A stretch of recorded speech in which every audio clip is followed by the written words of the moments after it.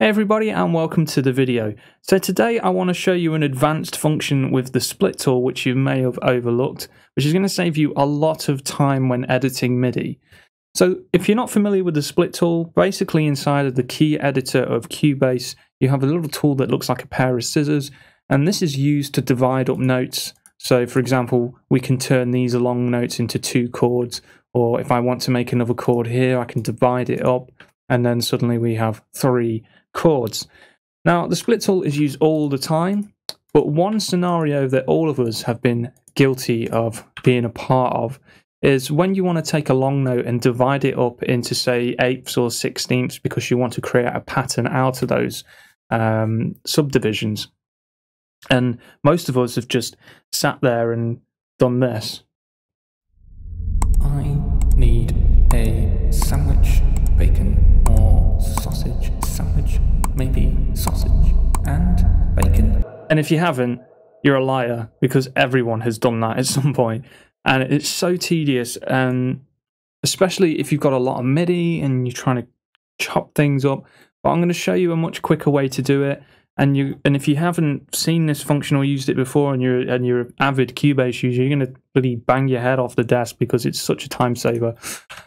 So we're going to divide this up into 16ths. Currently the grid is set to 16ths, and we're going to activate the split tool, and then all we need to do is hold alternate on the keyboard. And while we're holding alternate, if we want to divide this into 16ths, we need to go to the very first subdivision of the note, which is here, okay? And then just left click while holding alternate, and boom, everything gets subdivided into 16ths. Now this function is really clever because not only can you subdivide things up in this way, but depending on where you move the split tool to create the subdivisions will determine how the rest of the notes get split as well. So if we want to do 8ths, we can just, where the scrub bar is now, we can cut here while holding Alt, and then you'll see that everything becomes 8ths, and so on and so forth. So it's a really, really powerful tool. Now let's have a look at group selecting. You can also do this by group selecting things, and let's say we want to create, I don't know, 2 cuts. Let's say we want to cut down the middle. We want the left side to be in 16ths and the right side to be in 8ths. So we select the notes on the left, activate the split tool, hold alternate, hold alternate, go to the first subdivision and click, and there we go. That is now all 16ths, and then we want 8ths. We go to the second subdivision, and there you go. It's as simple as that. So it's a really short video.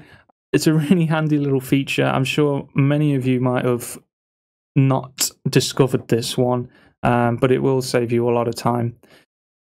So thank you for watching. I do know that I haven't been uploading as many videos over the last month or so, but without going into detail, I do have a few health problems, and sometimes they take priority over everything else when things are not going too great with me. So that's why I have been sort of like under the radar a little bit, shall we say. And yes, anyway, if you haven't seen the video already, there is a giveaway video up, and the giveaway is still open to enter at the moment. There's 3 copies of Sonable's Smart EQ, Smart Compressor, not Smart EQ, 3 copies of Smart Comp, which are going to be up for grabs. All you need to do is watch the video, the details on it, and then just leave a comment in the box below. And the prizes will be drawn on the 22nd of this month. So that's like, what? Not too far away. 10 days time. Today in 10 days time. No, it's not going to be today in 10 days time, but in 10 days time. So hopefully you're not going to be storming Area 51, and you're going to be sticking around to see whether or not you've won Smart Comp. Anyway, I'm waffling. Thanks for watching. I'll do some more short videos like this, and I'll see you again. Take it easy.